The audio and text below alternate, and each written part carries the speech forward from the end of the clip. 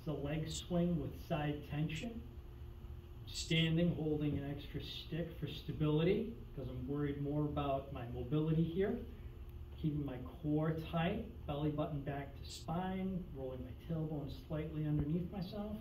Stabilization leg stays straight, and I'm swinging the other leg forward and backward, keeping the leg as straight as possible, fighting the tension, pulling me to the side. This works your obliques, and it works your leg stabilizers as well.